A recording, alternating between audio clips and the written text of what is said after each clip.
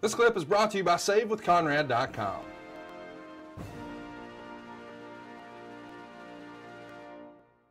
Well, let's talk about the incident. We've talked about the movies and the documentary. They're all out there, but it's January 26th, 1996. And to put this in perspective, guys, we're like 6 months before Kurt's about to win the Olympics. I mean, this is a crazy story. DuPont drives with his security to Dave's house on the farm. And by this point, DuPont had hired a former FBI agent as his personal security because he's paranoid.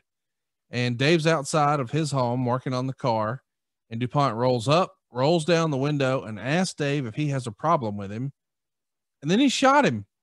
And the FBI agent jumps out of the car and runs off. DuPont shoots Dave a second time.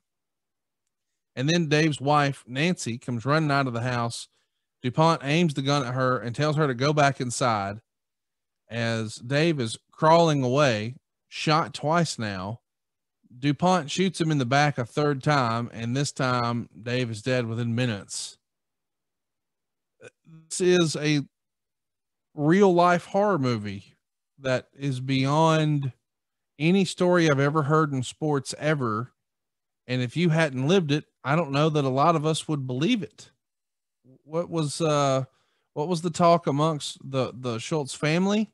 Did you speak to his wife or Mark or any of the other wrestlers there? What can you tell us about this? Well, I just knew that Dave got shot twice, and John killed him in cold blood. I mean, Dave was on the ground trying to crawl away when Nancy came out to the porch, and John pointed a gun at her and said, "Go back in the house." And then he just took the gun and shot Dave in the back one more time. And it's crazy because the FBI agent could have helped. Yeah. He took off. Like, you know, the second John shot the first time, the FBI agent was scared to death. He just took off and went and ran to the woods. But John just killed Dave in cold blood. It was really sad. It was mind blowing. We never thought that he would ever do something like this, but you know, like I said, you look at some of the patterns that he did, and you look back now and you say, "Oh, we should have seen this coming." We definitely should have seen it coming, but when you're in the moment, you don't know. And John seemed to be harmless, so it was a really tough situation. And you know, my heart went out to the Schultz family because you know, Dave was truly loved by all of them.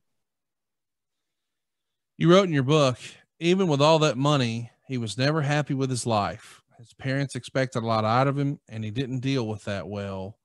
And you even wrote, as much as I hate him for what he did, I felt bad for him in some ways. This has got to be, I don't know, man, just a worst case scenario for you. I mean, this is your mentor who helps put you in touch with the Foxcatcher opportunity, and DuPont was always supportive of yours and helping cover travel expenses and other things. But my gosh, now a real life tragedy has happened, and you're supposed to be focused on the biggest accomplishment of your life just a few months after this. Yeah, this was a little speed bump in my journey to the Olympics, and it was tough. I mean, knowing Dave wasn't going to be there anymore, and knowing that the club, you know, I didn't want any part of the club anymore. I didn't want the blood money. So I quit the club right away before anyone ever tried to contact me. I was the first one to quit the club, and Nancy Schultz found out, and she called me and said, "Hey, I'm starting the Dave Schultz Wrestling Club. I'd like you to be the first member." And I said, "All right, I'll do it, Nancy." And she said, "Well, what were you getting paid at Foxcatcher?" I was like, "Wait a minute, you're going to pay me?" She said, "Yeah." I said, "Well, I made this much." And she said, "Well, that's what we're giving you." I said, "Nancy, you don't have to do that. I'll just wrestle for Dave Schultz Wrestling Club. That's fine." And she said, "No, I want to make sure you get paid what you were getting paid at Foxcatcher. What you did was first class, and I really appreciate you doing that." So, you know, it was a really nice conversation with Nancy because, you know, I was going to be her first member of her club. And it was the first time that I talked to her since the death of Dave. When was the last time? Do you still keep in touch with Nancy? Yeah, we talk every once in a while, probably once or twice a year. We text each other here and there. I talked to her son Xander. I live out in California. She went on with her life. She moved on. I believe she got married again, and her kids are grown up now, which is crazy. But time goes by really quickly.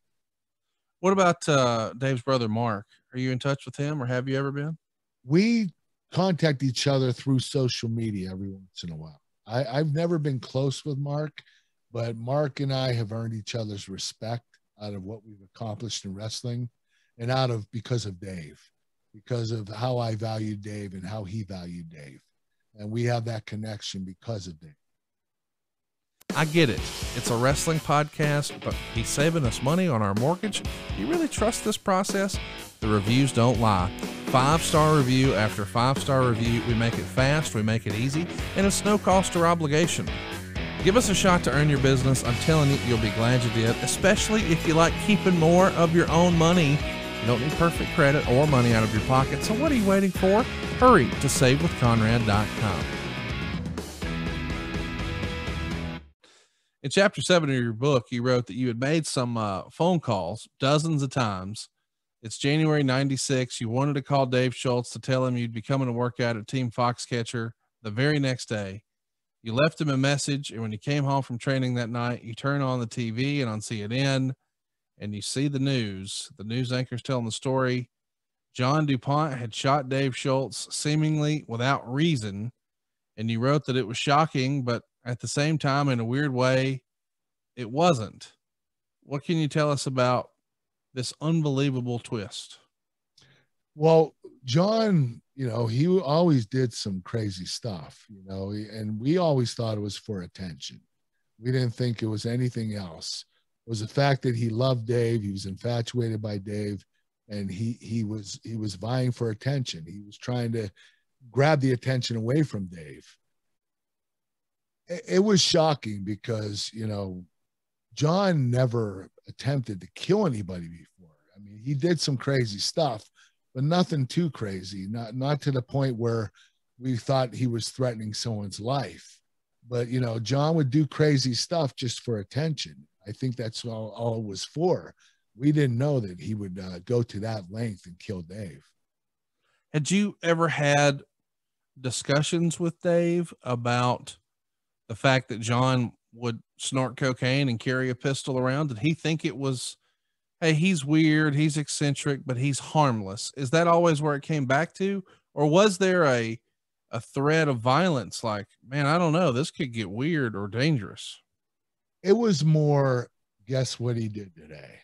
Yeah. Like jokingly, he got a tank, bought a tank and rode it on his farm and started running over all his barns and buildings on his farm, or he would, the president of FILA was visiting Foxcatcher. He's the president of the world governing body of amateur wrestling. This guy's very powerful. He's a big name. John DuPont put him in his car and drove him down a hill and went straight into a lake. And the guy would have died if John was an excellent swimmer. So John got him out of the car and brought him back to the shore. But, the president of FILA was really pissed when he went into our facility.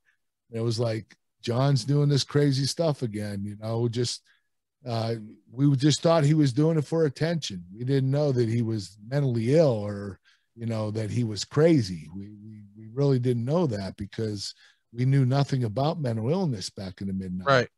I mean, you were either crazy or you weren't. And, it was cut and dry, but John definitely had some form of mental illness. I'm fascinated by the story you just told. He's going to bring the head of amateur wrestling, the governing body of wrestling.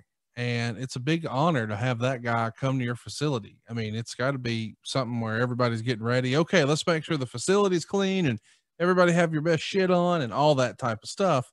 And instead, we drive the dude in the lake. Do you think he did that just because he wanted to position himself as, oh, I saved this guy's life? Maybe he wanted to have a hero moment.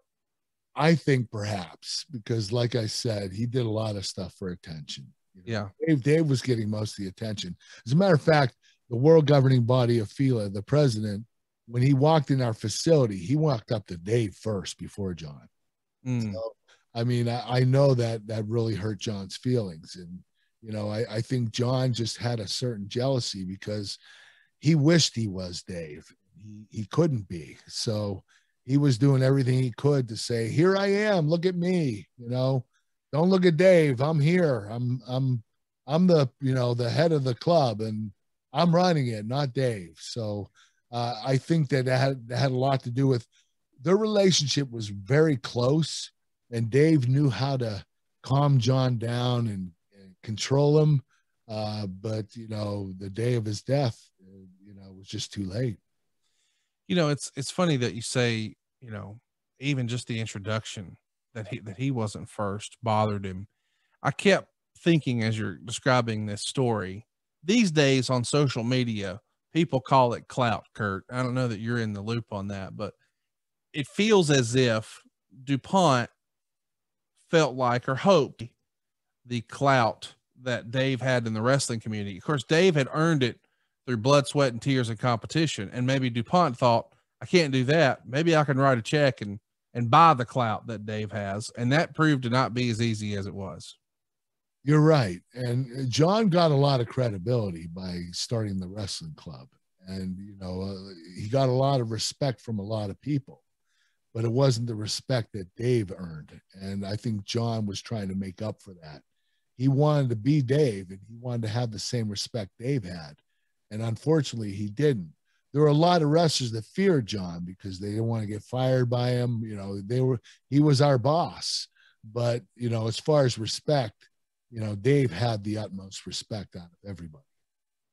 Is it true? I saw in my research that DuPont didn't do this, I'm going to drive my car in the lake stunt once. He did it twice in 4 days. I heard, I wasn't there the other time, but I was told that he did it twice. The second time was with the world governing body of FILA president. Hey, it's Conrad Thompson. Thanks for checking out the podcast here on YouTube. Be sure to hit the subscribe button and the notifications bell so you get a notice anytime we upload some new content. And go save yourself some money right now. If you're in a 30-year loan or you have credit card debt, it's not a matter of if I can save you money. It's a matter of how much. Find out right now for free at SaveWithConrad.com.